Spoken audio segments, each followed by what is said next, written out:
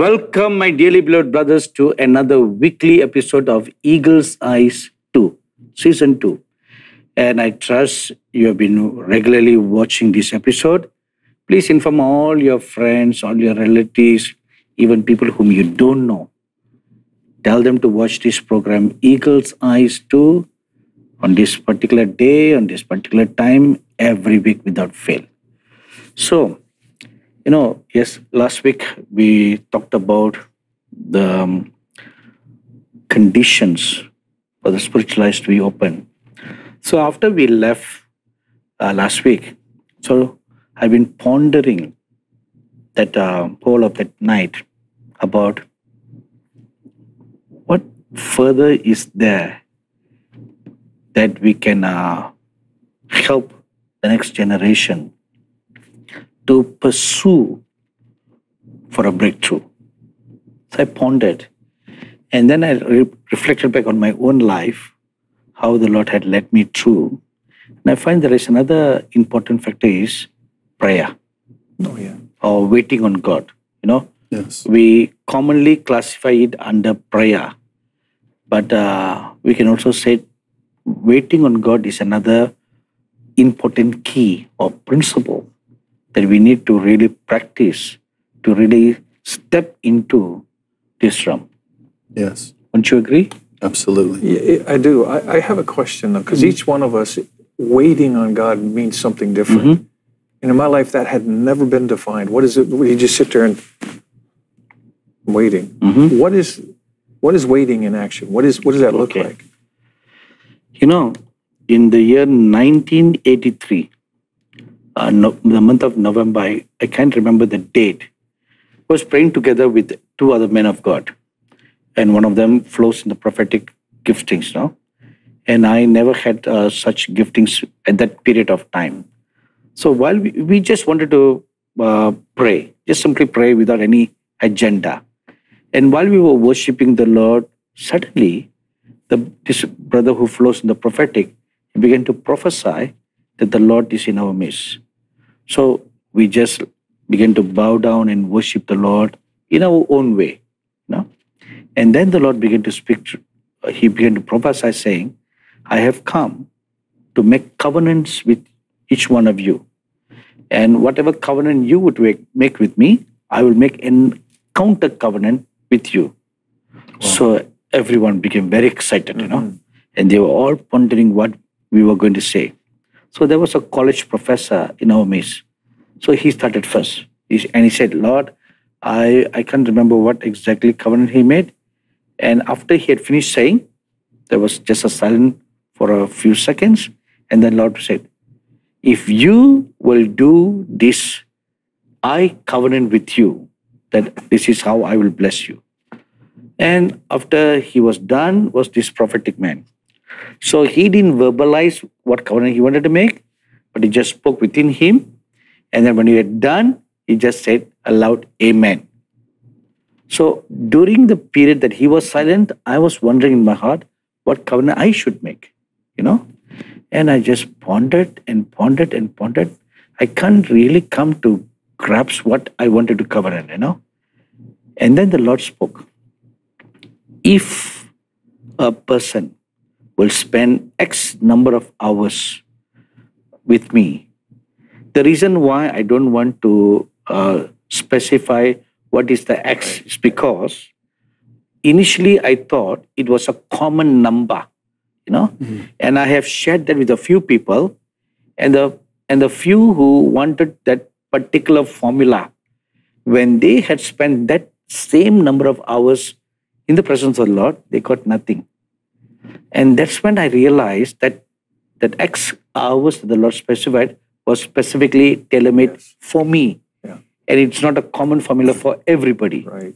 So since then, I refrained from specifying what's the number, So if you would spend X number of hours with me, waiting on me, then I will release my saints, my martyrs, and my angels to fellowship with you.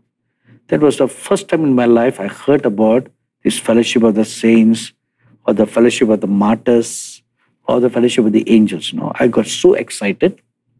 Who wouldn't? Right? I said, yes, Lord. I covenant that I will spend this X number of hours with you every day. And then I also went on to make 2 other covenants. So, okay, before I make that covenant, I had a question.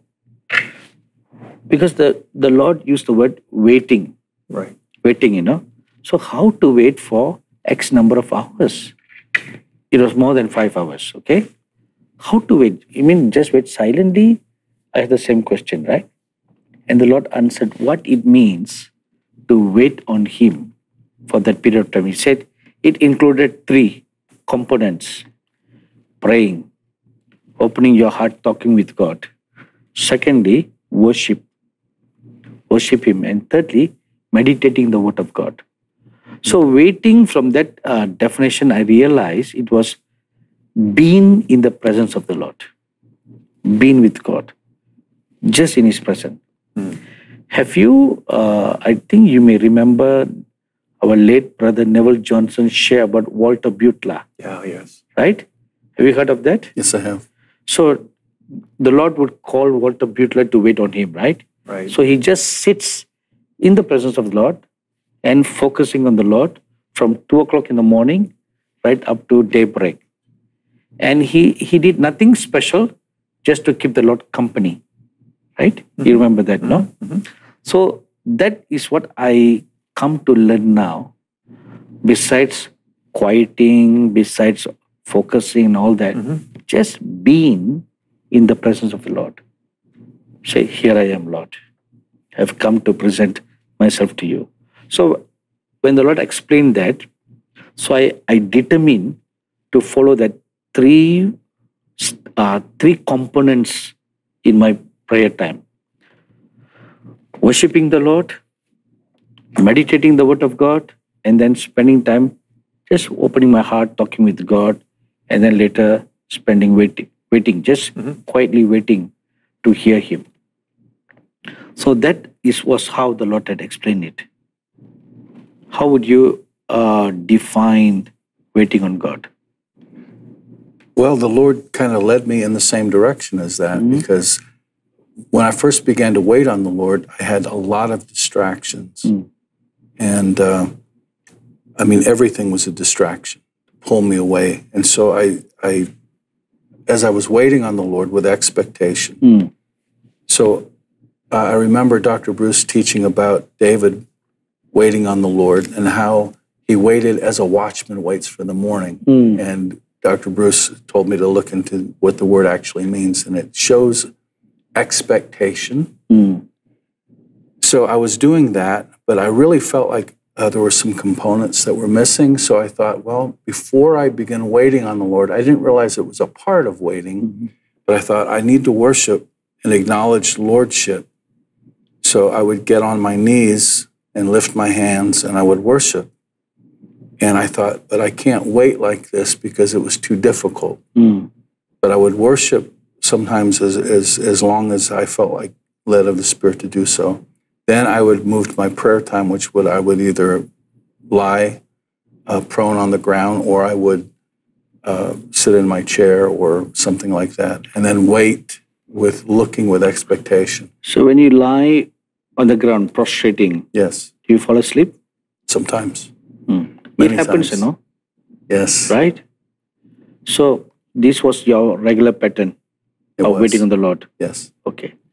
How would you define? I mean, I'm sure over the years, you must have found a definition. Yeah, it's refined itself. The original one was I would go to the church, like I said, and pray, but I was also a worship leader.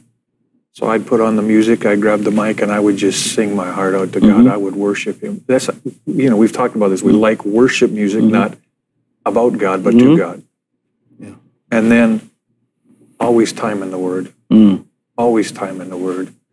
And the refining came when just waiting. The part for me is that one song, I wait for you. That just kept going over and over in my spirit. I wait for you. And that would, again, give me the focus, give me the... Just the one sentence? That's all I need. Yeah, and I just wait on God, and I love you, Lord. Is I wait that for the you. full song? No, it's much more than Okay. that. I thought you would sing now. But no. Look at that. Don't have my recordings. Okay. But so for me, it's the exact same thing. Prayer, just Okay, talking to God, worship, and I am feeling that there's a principle that you have employed in your journey when you say that when you sing and all that. Now, your heart was always in anticipation, always. right? So I think that was a major key in your life. Yeah, if we all reflect truthfully, there's not a time we entered His presence where He hadn't called us. Even though we think it was our idea, it's never our idea. That was always an invitation. Always. So when I came to that realization, anytime I felt an unction, that's Him calling to me, oh, He wants to talk with me. So there was the expectation, the anticipation, and the excitement. But now we are not talking about the Lord initiating, because all our audiences are novices who don't even have any unction yet. Right. So we are giving them the tools now. So one of the tools I hear from you, which I gather now, is an anticipation. Always. You want to anticipate with a loving longingness. Yeah. Like a bride longing after her bridegroom, right? Yeah, the word clearly says, if you ask, I'll answer. So if I know that, how could I not anticipate if I come before Him, He's going to speak?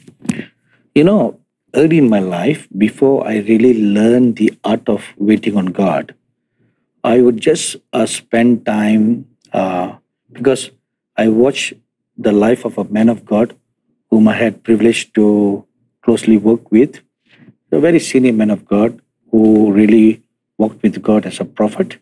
And he had these wonderful experiences of the fellowship of the saints and all that, and many supernatural experiences of the heavenly realm, no? So I was always very fascinated to hear his encounters in the spiritual realm. And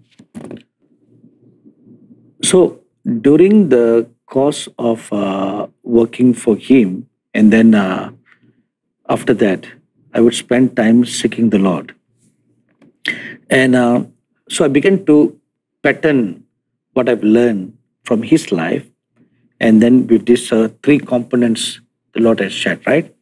So I would get up at 2 o'clock in the morning, spend an hour worshiping the Lord, and then spend another hour meditating the Word of God, and then spend another hour just talking with God. So 3 hours pass by, right?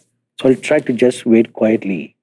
And my concentration would not last more than a minute or 2 minutes, And each day, the concentration was building up. Now, and before that, I used to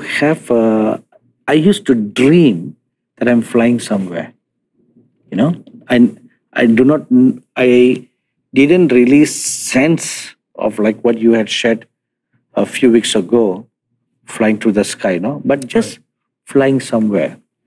And this prophetic friend of mine, so I wrote to him saying that I have this experience. Then he shared with me how to wait on God. He said, after you have spent worshipping and all that, just be quiet and still. Quiet your mind, quiet your heart, quiet your body. Be just perfectly still and just say, here I am, Lord. Speak to me, your servant. So I began to practice that. And initially it was just perfectly still for 1 minute. Then the mind will get distracted, But day by day, my ability to be still and quiet increased from 1 minute to 2 minutes, 2 minutes to 5 minutes. And I think eventually over a period of 7 days, I was able to be still and quiet for 20 minutes. So after that, I would just go and lie down. This was during the times when I was still teaching, as a high school teacher. So as soon as my head hits the pillow, I would sense my leg rising up. The Lord was giving me practices stage by stage. And when I opened my eyes, I see my physical leg is still together lying on the bed.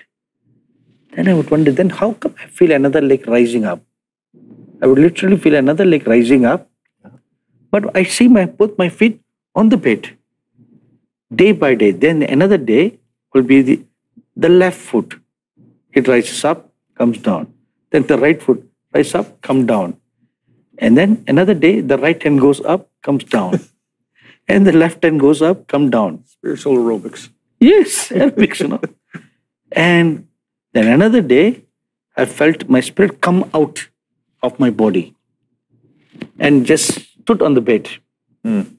It was a gradual experience the Lord was giving me, stage by stage. That's when I saw we have a spiritual hand, spiritual legs, and then the body came out, and then you will just walk a few distance, then come back into the body. And the key is just being still and quiet, waiting on God. Yes. Has that been your experience? It has. It has. The stillness part. As I said, that I got the impression initially that we were not to be moving around, but we were just to be in a prayerful attitude. So, and I understood that the discipline of being still was like the Lord was showing me piece by piece that we already know how to be physical. We're physical all day long. We know how to move. We know how to do things physically. And I felt like what he was saying is, you need to suspend that. Stillness is a way to suspend that. Be still. And as we are still, then it seems like the spirit man rises to the front, because it's like, as long as we're trying to be active, then the physical has preeminence. But the minute that we begin to be still, then we can allow our spirit man to come to the forefront, so to speak. So very much that's what the Lord also showed me, but it was a kind of a long process, because I was very undisciplined. This was a new discipline to do this. It didn't come naturally to me, so I had to make the effort. I had to make an effort to do it. And that's why so many people never connect with God until they fall asleep. Yes. Because it shuts all of this off, and now you're attuned or sensitive. So I'm sure you two had practiced the same thing, right? Been still and quiet. Yes. Yeah, absolutely. Was it difficult for you initially? Oh, heavens, yeah. How long did it take you to really quiet yourself? Well, maybe I'm the slow guy in the group here, but but I have learned my lesson. It took me really a number of years because I had no guidance whatsoever other than the Word. And so when I kept hitting the wall and it wasn't where I thought the moment a thought entered in or something, I'd blown it. I got to start again. I've blown it and I got to start again. And I understood, finally got to the revelation, no, that's part of the process. You've had however many years in this world of training your senses, all of this to do whatever it wants. Now you give yourself a little grace to walk this process out. So when I got that revelation, it became much easier. That, what he's talking about too, his testimonies actually helped me with the questions I was facing. Because as he would explain these things, then I would realize, okay, this is normal for me. I don't have to be upset. So it actually, the time that he spent actually helped me, that I didn't have to spend that time. He gave me the answer. How many years have you been doing this School of Translation? Was it 5, 6 years? 6 years. Michael's been a part of every Right. Yeah. Every school? Every school. Okay. Of translation. Yeah. Right. So I have heard some people who came to your school of their testimonies that they have been particularly very blessed when you thought on waiting on God. And the part where they were so blessed is because you gave some very practical pointers Yeah. You made it very simple and very approachable. This was a comment they made between compared me and yours, you know. So you make it sound so unapproachable. But Michael, this was so simple, so approachable. So I always wanted to get an opportunity to talk with you, to learn something from you, you know. That's kind of funny to me. No, it's not funny. It's honestly truthful. So please share with us, what are the simple practical pointers that you share in your messages or in the schools that can be very helpful to our younger generation? The practical things that I share, they don't seem very spiritual if you just look at the surface of it. But it is basically that people have to, first of all, settle that this is what they really want. It can't be a passing interest. And then, of course, have biblical proof to give them peace in their heart to pursue. But if they've settled those things, now we come to the practical parts, which is actually setting aside time to spend with the Lord. So, and not just being haphazard in it. It's like, well, if I find the time, I'll do it. It can't be that. They can never find the time. They will never find the time. So, and in my own life, I tried to wait on the Lord during the evening, but there was just too much distraction. I would tell the kids, please don't bother me. And 20 minutes later, they'll be knocking on the door. They're knocking on the door, yes. Dad, we need to borrow money or whatever. But so I realized that wasn't going to work for me. So the Lord led me to wait till everyone is asleep in the house and then go to your time in prayer when no one is around anyway. The phones aren't ringing. So you did not purpose to get up early in the morning, but you did late in the evening, is it? That's what I originally thought, that I would wait on the Lord before I went to bed. Okay. But don't you feel very tired after a hard day's work? I did feel very tired. And how could you wait? Did your body cooperate it? It did not. So I was working 2 jobs at the time, and I would work between 60 to 70 hours a week. Wow. And working a lot of overtime at one of my jobs. And so every day you work for how many hours? 12 hours. 12 hours, right? Yeah. So then when you come back home, what time would it be when you reach home? So I would be back home at 7:30, something like that. So after dinner and some time with your family, what time do you really have to be alone? What time would it be? So I could not be alone until at least 11 o'clock. 11 o'clock. So you have practically more than 12 hours a day. And then finally, when you get alone to be with the Lord? Yes. And I had basically 7 hours if I chose to be with the Lord all night. Really? I mean, because I had to get up for work the next morning. So, wow. So you had a full day of working. I did. And then you pursued the Lord the whole night. That became my passion, but not because, I was just so passionate as a person, but once I had a taste of the heavenly gift, once the Lord spoke to me, I would go, I couldn't pass up spending the night in prayer because I would always say, what if tonight is the night of visitation? And I would miss it because I want to go lay down and get some sleep. So I thought, I'll just wait on the Lord a little bit first. But it never worked out that way. Okay, so a pointer number 1 is to set time. Set a time. And then what are the practical things you shared with in the school? Okay, so